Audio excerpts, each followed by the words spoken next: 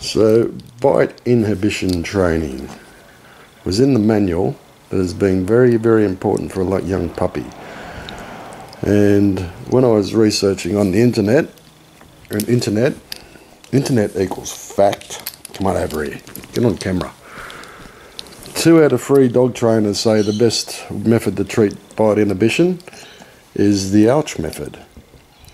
And really 2 out of 3 is about the best you're going to get with dog trainers, because the best description I had of dog trainers, you put 3 of them in a room, 2 of them will think the other one's an idiot, and they won't agree on which one's the idiot.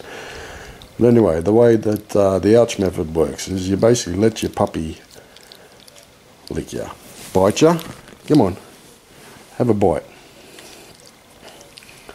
She's not playing the game. And then, ow, ow, ow, ow, ow. See, they really don't want to hurt you, so they stop.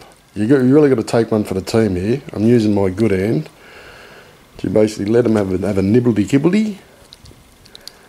And when they get a latch on, this is before you go in the bite redirection. Come back over here.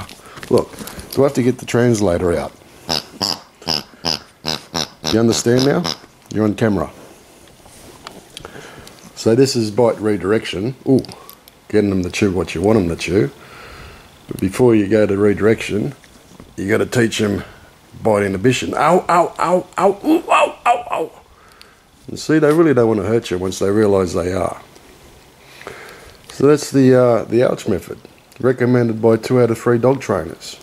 With the other one being an idiot, of course. And it seems to work. But, like I said, you've got to take one for the team. Don't you, girl?